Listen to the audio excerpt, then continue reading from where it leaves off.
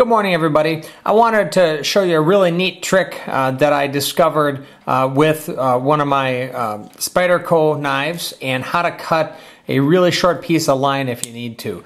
Typically, if you're going to, by the way, this is my Spyderco Savor Salt knife that I just did a review on.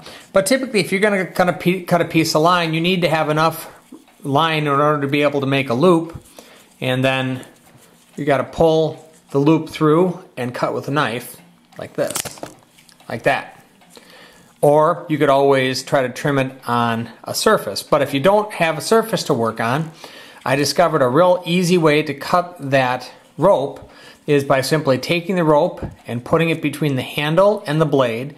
Put it closer to the root of the blade because it's going to give you better leverage.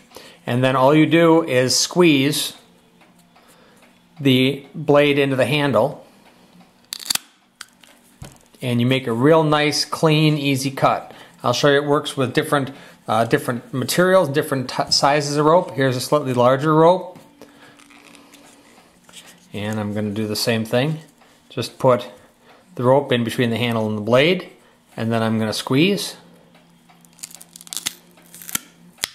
And make a nice, clean cut. In order to do this, you pretty much have to have a serrated blade. I haven't found any regular straight blades that'll do this, but it's a great, easy technique for cutting a piece of line if you don't have a lot of rope to work with. That's all I had for you today. Hope you enjoyed the video. If you did, please like and favorite the video. Please subscribe to my channel. And as always, please have fun, be safe, and hey, take your kids camping. Have a wonderful day, everybody.